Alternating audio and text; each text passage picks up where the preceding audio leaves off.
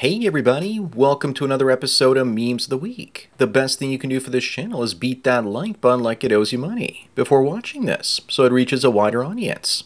Also, before I get on with the memes, first a word from today's sponsor, the MGTOW book collection part 2. Whether you're getting camel toe in Cambodia, banging babes in burqas in Turkey, or taking Polaroids of ladyboys in Thailand, Luca Vendetti has a series of books to make you live the dream. His new 3-booklet series includes How to Live on $500 a Month in Cambodia, Turkey, and Vietnam, in addition to his classic, How to Retire on $200K in Southeast Asia. He also has the MGTOW book. Visit MGTOWbooks.com and use the promo code Sandman to get 10% off. Now available in 4 formats, PDF, Mobi for Kindle, EPUB, and text-to-speech MP3. Sponsor link is down below.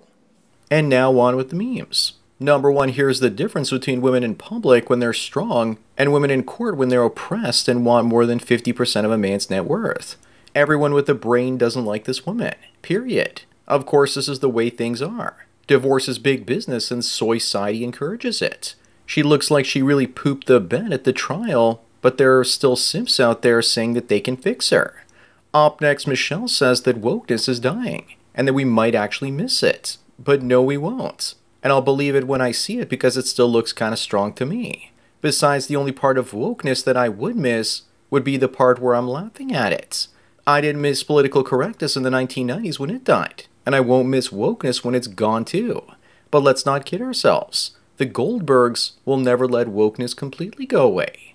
Number 3 looks like Trump had to cancel his appearance on the Talk To podcast because of an assassination attempt. So breaking news, it looks like Trump has dodged a 3rd bullet, with this one being aimed at his wiener. I still can't believe her 15 minutes of fame isn't over yet. It's a good thing Trump didn't go on her show because I watched a bit of it on YouTube and it's awful, and not very entertaining. Moving on, we have a wonderful human being and she was taking lavish Disney vacations meant for homeless students. I thought this was an old story from a few years ago, but it's recent. She will probably claim that it's just reparations and shit.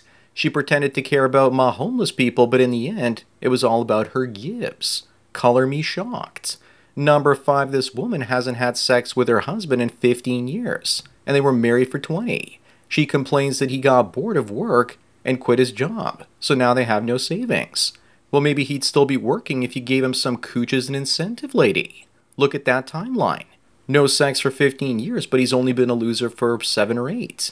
He still had hope and she didn't diddle his swing, so it's probably her fault. Up next is a woman that says she's still worthy with her stretch marks. But what exactly is she worthy of? Diabetes feet or maybe a coronary? Dating her would be like dating a warm beach ball. But maybe that's a bad analogy because no guy ever had to fear a beach ball rolling over him and crushing him while he slept. For me, the only thing she's worthy of is inducing an involuntary vomiting response. What sane man would actually take a tattooed woman 3 times his size? Number 7 is Jessica, and she's a single mother looking for someone serious now that God is the center of her life. Well, at least she's not false advertising except for the part about being religious, which I don't think any of us really believe. Also, at least the child is not a African. Many of them seem to find God once their riding days are behind them, and so are their options. She wants commitment, but will probably still pick only the Chads and Tyrones that'll pump and dump. Moving on, young people can be intimidated by social media messages that use periods, since they supposedly signal anger. Looks like Gen Z and Alpha can't handle punctuality. Go figure. But when have periods never signaled anger? In women, that is. From now on, I'm going to use 3 periods after every sentence. Triple the anger. Number 9 is Hillary Hilton asking the question, what do you mean they captured him alive? Notice how there's no period at the end of that sentence, so it doesn't piss off any of Gen Alpha. But I don't think I will never not laugh at Hillary looking utterly bewildered by being in the inside of an average American home. She looks so out of place, it's like this was photoshopped or something. Up next, is it true that if you're a guy over 30, your only options are being a stepdad, single forever, dating fat girls, or now being with an Asian woman? I'm comfortable just being single forever, and I used to actually like fat girls. I dated a couple of Filipinas, and they were alright if you like your woman with a room temperature IQ. And are 5 feet tall with disproportionate hobbit feet. Chinese and Japanese women also have less expressive faces than a love doll. Number 11, Adam Goldberg calls out Friends for its unrealistic lack of diversity. Yes, by today's standards, but not back in the 90s in New York City. Why doesn't he spend more time addressing that Jim Carrey was the only white guy on Living Color? Today, most government offices look like Living Color from the 90s with all their DEI hires. Also, white women watch Friends, and black women watch Moesha. Was there enough diversity in Moesha? Moving on, is it true that the ideal woman is a mid that's okay at cooking and not a bitch? Most women don't understand that men are real simple. They just need to be nice to us. But many women will still fail at such an easy task. This is also forgetting the fact that she also has to have a low to no body count. Also, where is always being in the mood on that list? As for my version of the ideal woman, here I fixed it. Number 13, a Harvard medical student ate over 700 eggs in a month, and his cholesterol levels actually dropped. I guess you shouldn't trust the science when it comes to cholesterol. I eat over 100 eggs a month from the Amish farm over the last 7 years, and my cholesterol is just fine.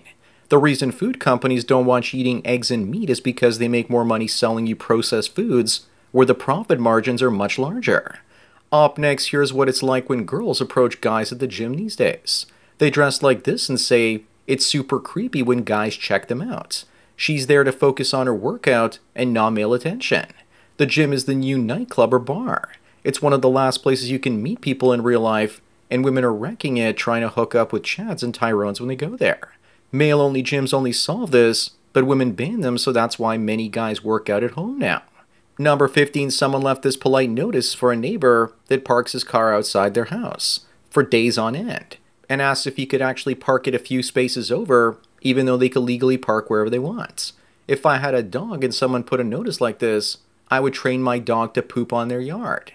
And then I'd of course pick up the excrement. Then the neighbor would complain about why my dog has to constantly poop on their lawn, and that it has every right to do so, but please ask it to poop someplace else. Wouldn't that be hilarious? Moving on, here are the stats as to where men sit to pee. I can understand the anal retentiveness of Germans and their obsession with cleanliness, but why in Australia is it 25%? What the cuck is going on in that country? If a woman ever demands that I sit while doing my business, I'd throw her out or leave immediately. No man should give in to a woman's demands because they're never ending, and she loses respect for you when you do. Still no explanation for Australia though.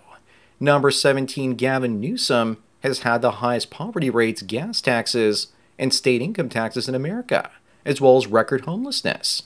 And yet the people in California keep voting for him. Unbelievable. Not all that unbelievable that women will vote for a nice tall white man that's well-spoken and somewhat attractive. If you think this is impressive, then you'll be excited if he becomes president one day. He also needs to get a haircut.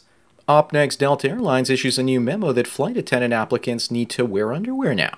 I guess those pilots make them wet. But Delta should go easy on them because after all they serve the cockpits too. Now I know why airplanes always have that funny smell to them. I wonder though if this also includes the males, because if so I may need to find a new airline.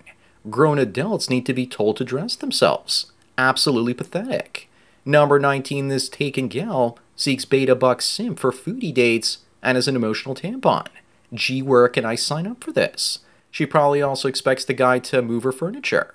Her partner is already a beta buck and she's probably looking for another one so she can increase her quality of life. Moving on, a woman was raped in Pakistan and the rapist was let off after allowing his own sister to be raped by the victim's brother. 40 people watched as the innocent woman had her cooch creamed up publicly because of Sharia law. Yes, we need to import millions of South Asians like this immediately to culturally enrich our countries too. How come feminists don't fight against this sort of grape culture instead of welcoming it into their countries? Number 21, hey guys, do you find old man ass attractive? Because if you do, then this will excite you. You could iron your shirt on that skirt, or shorts. She's not my first choice in general, but I'd rather be with her than a fat chick. Women and men for that matter need to understand that the squat rack is your friend if you want to get some of your curves back. Up next, this woman is arrested for calling her boyfriend 77,000 times in a week. Talk about a psycho alpha widow. You'd think this is impossible, but not only did she call him that many times, but she also sent him 1,937 emails and 41,000 text messages. Looks like she's probably found an AI workflow to increase her productivity to do so. She's only crying in this picture because she can't keep sending him more messages. Number 23, Georgia, the country, is moving forward to outlaw pride events and trans people. That's good that someone finally has the balls to stand up to men that don't have any. Unfortunately, that's only going to give alphabet people a greater victim mindset in that country, because they can't recruit others into their lifestyle. That's what pride parades are, a month-long marketing campaign for sexual debauchery.